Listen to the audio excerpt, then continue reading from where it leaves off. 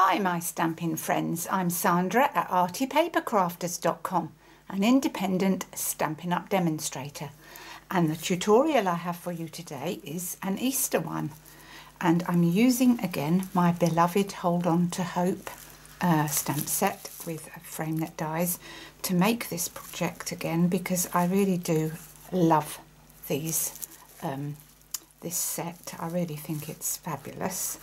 So that's what I've used to create my little basket. I've added a little some extra card to the inside of the basket to give it added strength, so that when it's filled with the little eggs, it will be nice and sturdy. And you could use this for your Easter table as a gift, or just give it to someone at work or at school. Little teacher gift, something like that. And I think it's really fantastic, absolutely fantastic for Easter. So let me show you how I made it using the envelope punch board. So I've got the envelope punch board, and all we need is a piece of DSP, and this is good sturdy DSP, as you can see from Stampin' Up.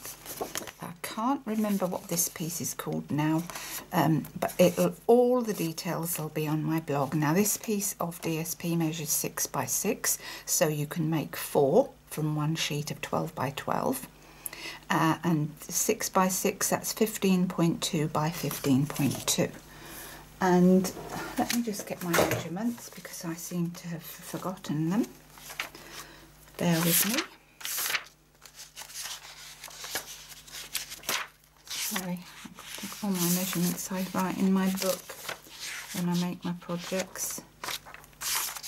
It's here somewhere. Ah, found it. Right. So 6 by 6, 15.2 by 15.2, and on the envelope punch board we're putting in at 1.5 inches, which is 3.8 in centimeters. Punch and score, and then turn it over and put it in again at 1.5 inches, which is 3.8. Punch and score. Then we're going to the opposite side, in at 1.5 inches. Punch and score. Flip it over again, 1.5 inches, 3.8. Punch and score. Then we are lining our lines up on the opposite two sides now. So where you've got your score line here, coming down here, you need to punch and score. You're going to flip it back over, and you're going to line it up with this mark here, punch and score. Go to the opposite side again, and we are lining it up when we can see it, just here, punch and score, flipping it over, lining up with this mark here, punch and score. And that is what you will be left with. So you've got 2 diagonal lines that side, 2 diagonal lines that side, and you've got your little lines here. Now we're finished with the punch board. I'm not going to round my edges, because I really don't think that it's necessary for this particular project. But what we will do is we are going to get the stamping trimmer. Let's get rid of those pieces. We're going to cut up. It doesn't matter which sides you cut up, because they're both the same distance. So we're going to cut up those on each opposite side, like that. Flip it and cut up each opposite side like that.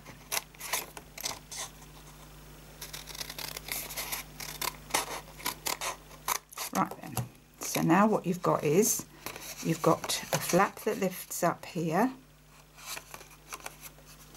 which will flap that way, so you've got a flap that flaps that way and a flap that flaps that way,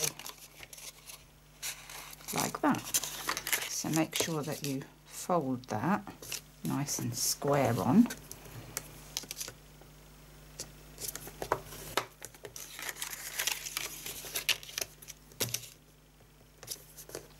So we folded those and that's what we're left with. So let me just take that away for a minute so that you can see what you're left with. You've got two flaps that come up like that, and then you've got your wings.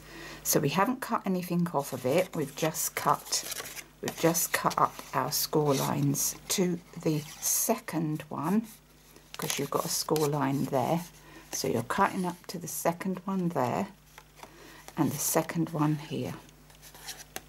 Okay, right then, so now what we need to do, these flaps are going to come up here, and then these ones here are going to move in like that to form our basket. But what happens here is that our score lines here won't meet up when we get this here. It won't meet up. Or will it? Can we make that meet up?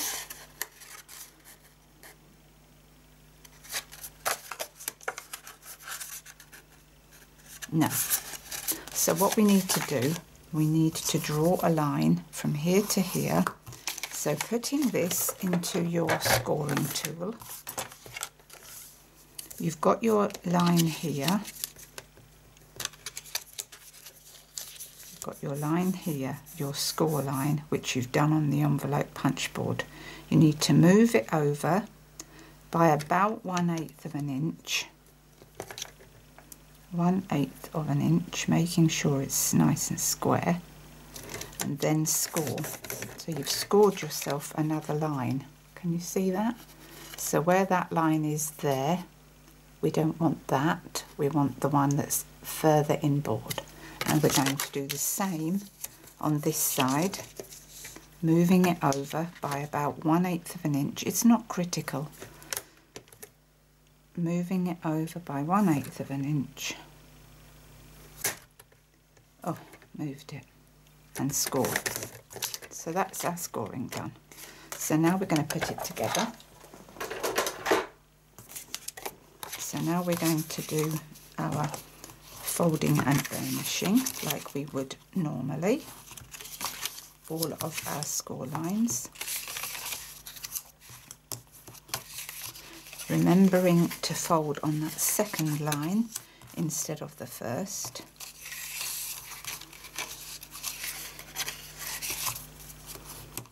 Like that. Right, so now that forms our basket, and we need to just do these score lines as well. So it's pretty easy. You're not cutting anything off of this, so you're just cutting up. And it only uses a piece of 6x6, so getting 4 from 1 makes it really economical to make. Right, so now we're going to do our gluing. So what we want to do is we want to put some glue along here. So I'm going to use wet glue today to do this. We want just a line down there.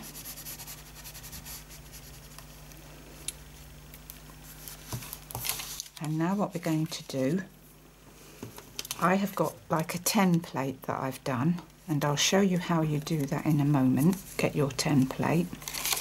But we are going to bring our basket up.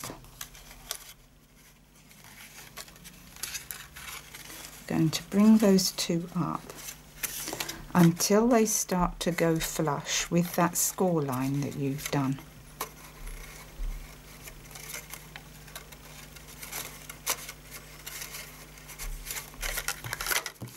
And following this template,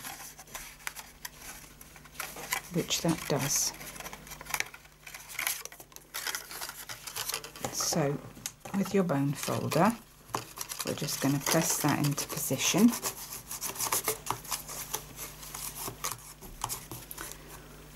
And then you'll have a little flap that's not glued.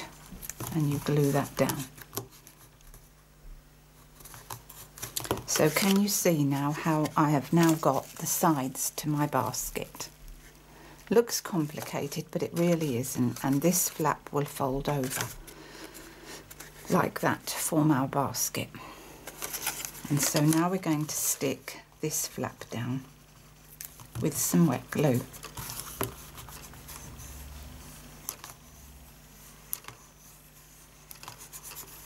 Now we're doing the same thing on this side. So again, we want our wet glue along the sides here only.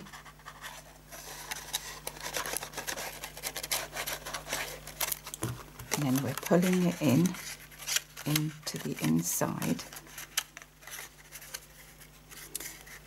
and line up those two edges there so that they're completely straight. I should probably have said that before. Line them up and you can see you've got a straight line.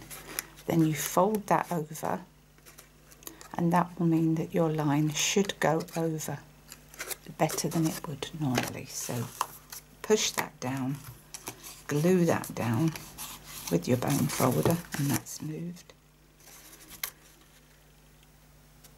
That's it. Glue that other little flap that's flapping about with some glue like that.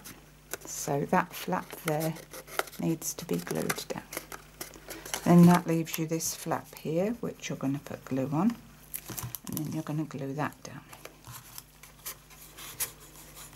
And that forms that basket shape. Then these two little flaps that you're left with, you need to glue them to the inside. Now if you want to glue them to the outside to give your basket some extra pizzazz, you can do. So you could put them out like that. It doesn't matter which way you go. Maybe we will. I'm going to flap them in today. So a bit of glue on those and just press down with your bone folder. So it's entirely up to you which way you want to flap them in.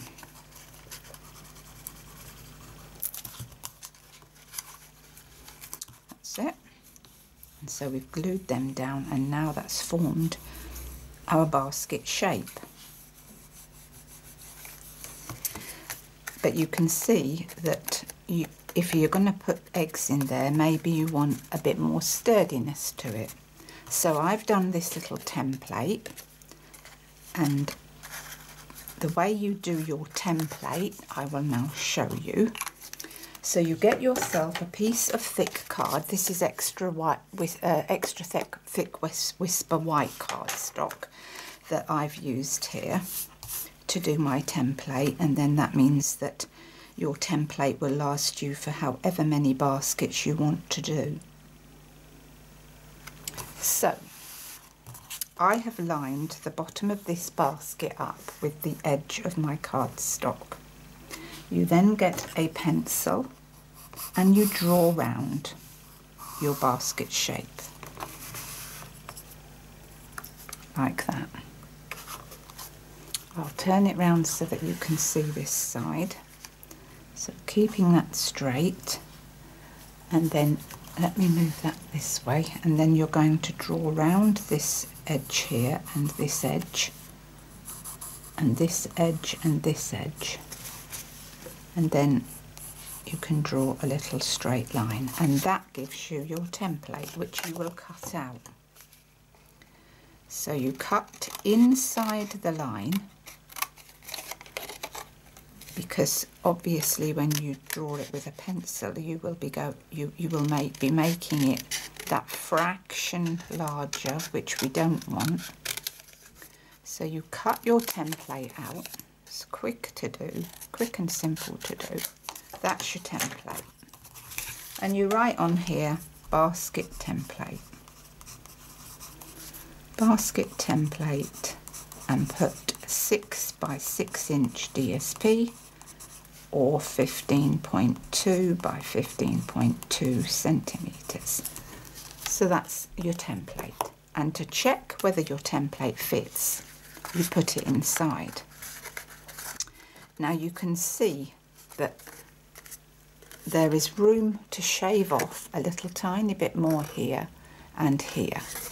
So that is what you do. You shave a tiny bit more off here and across the top here. And you do that until you've got your template fitting nicely and snugly inside, like that.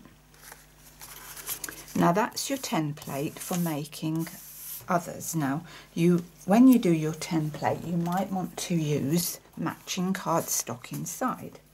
So what have I done with mine? Here we are. So I have cut myself 2 templates, and when I've cut them out, I pop them inside and I just check that they're a good fit, and they are. So that is those done. And there's room for improvement on this one, so I just shave a bit off. Shave a little bit off, no problem. So that fits inside there. I'm going to glue it down onto the inside, like that. I could probably shave a little bit off here too.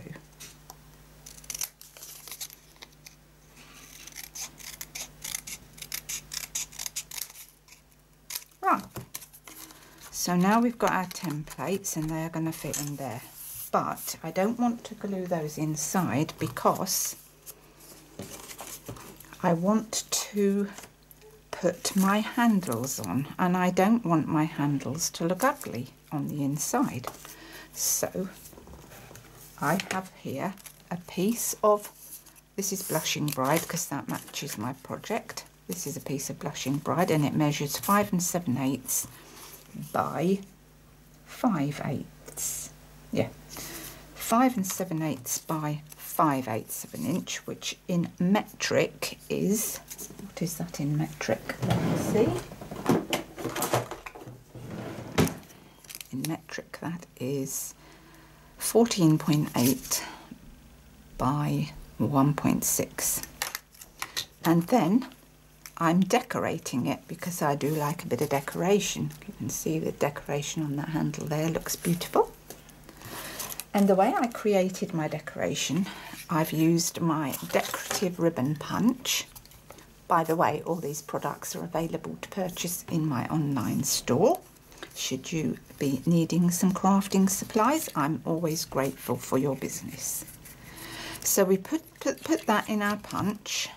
So this is just a piece of scrap paper, and this measures the same as the other piece, maybe slightly wider. It's 1.7. So into our punch, let's just make sure that that's in there. So into our punch, line it up with the edge here and punch, move it along until you marry up your very first little lacy edge. So you're seeing one. Keep this edge straight here, very important. Punch, move it along so that you're then seeing about 4 of these little edges, and punch, move it along, always keeping it straight along this bottom edge here.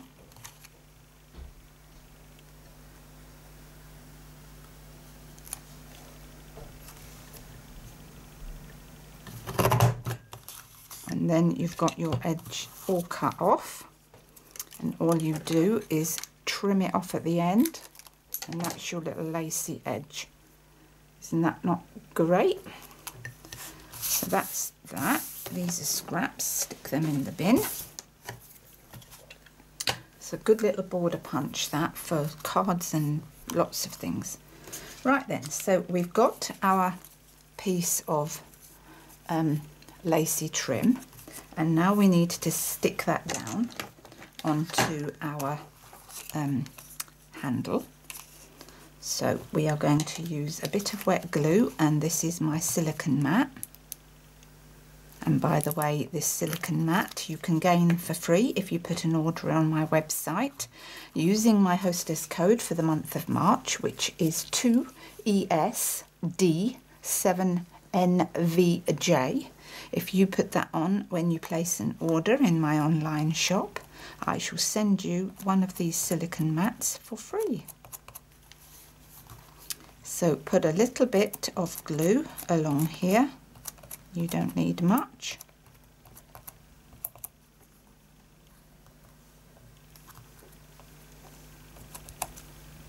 Like that. And then put that about the middle of your little piece of card. Try and keep it straight as you can. And then we're cutting off that little excess piece we don't need. That goes in the bin. And now we're going to glue our handle on. So first of all, we want to make our handle look like a handle. We want it to be curved. So using your bone folder, gently give it a curl like that, and that's forming your little handle shape. Now we want a bit of wet glue on each end.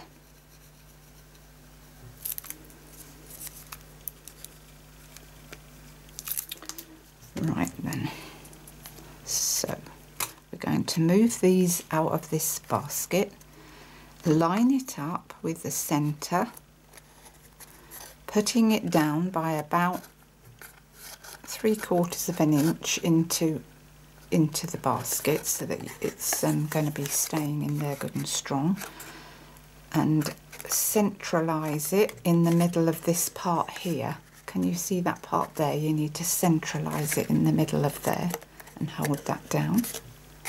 Same thing this side, down by about 3/4 of an inch,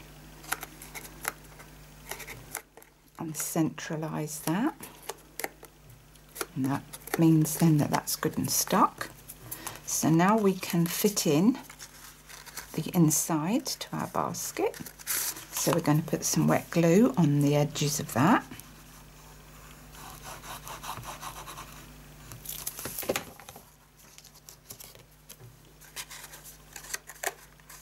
Push that right down into the corners and stick that down onto the sides and across the top of the handle, and that's sealed that in nicely. And if you want, get your bone folder and just rub that in, make sure that that's in there and good and stuck.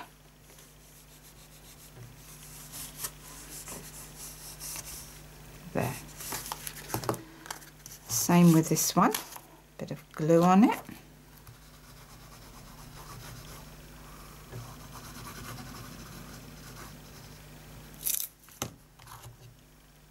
Into the middle,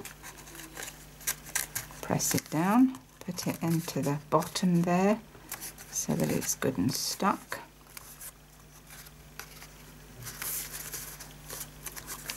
Bone folder in, press it down so that it's nicely in there.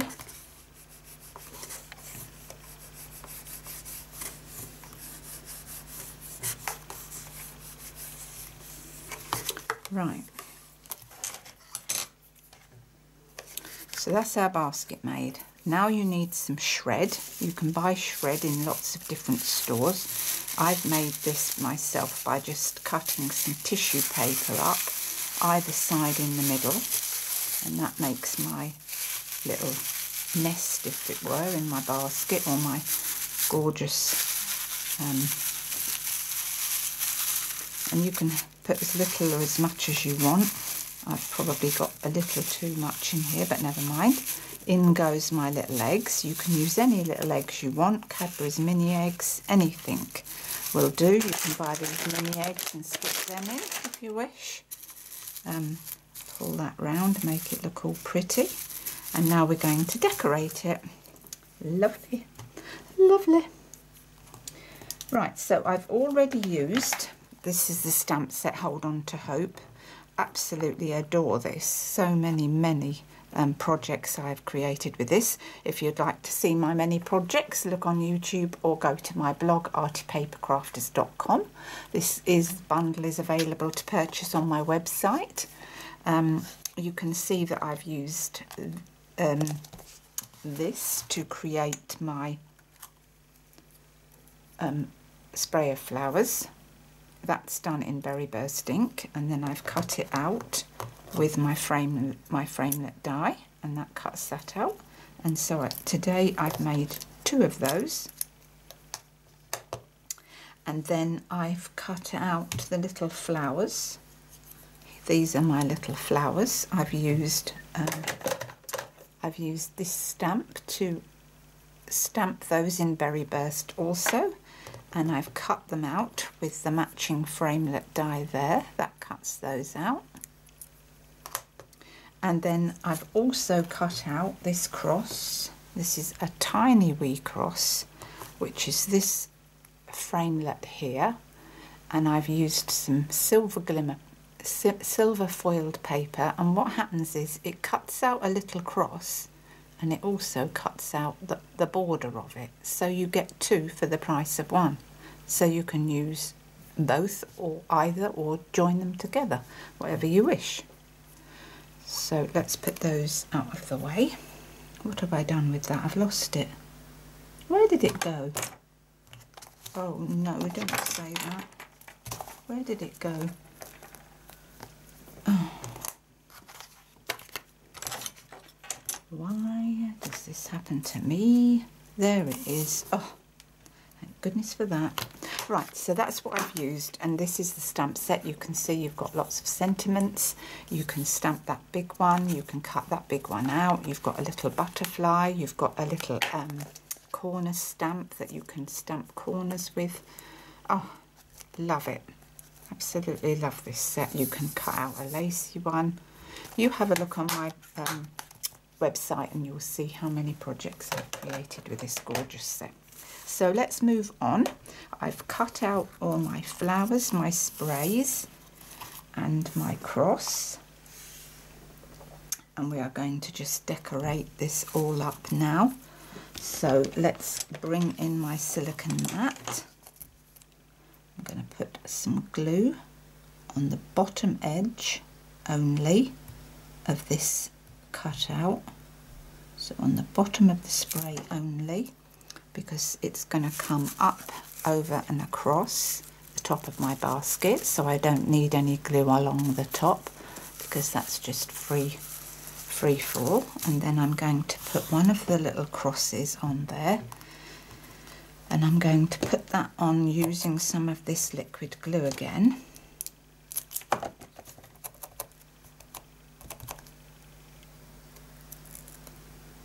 There we are.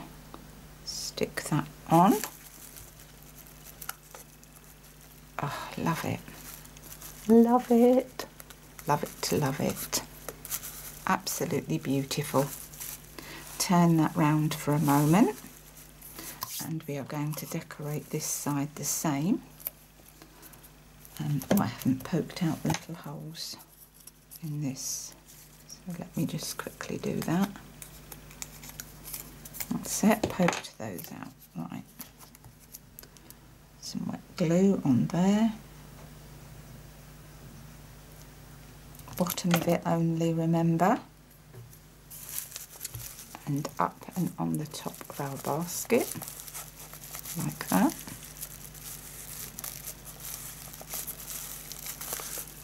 And then the other part of that cross, put some glue on that and stick that down on there. Gorgeous. And then I'm going to use a dimensional, because I'm going to put one of these flowers on the top as a decoration across there. And then these ones, am I putting them on there? I don't think that's necessary today. I think that I've done enough on those.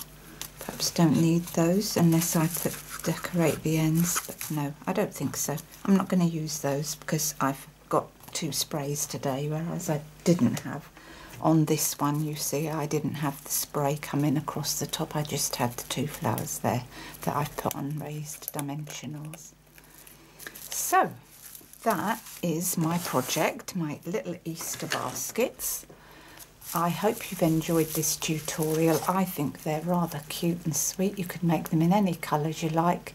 These just happen to be pink and blue. It's not for a boy or a girl, but you could use these as little christening things as well, couldn't you? What a beautiful idea that would be. Gorgeous. So that's all from me for today. Don't forget, all the details of this project will be on my website, artypapercrafters.com. You can click on that little down arrow description bar there, which will show you the see more, where you can click over to Arty Paper Crafters on my blog, and you will be able to see the project details. Also, you can shop online. Don't forget to support Arty Paper Crafters. It does help me to keep producing more videos and to keep bringing these tutorials to you, and I would be really, really grateful for your support. So thank you very much, and bye for now. Bye bye.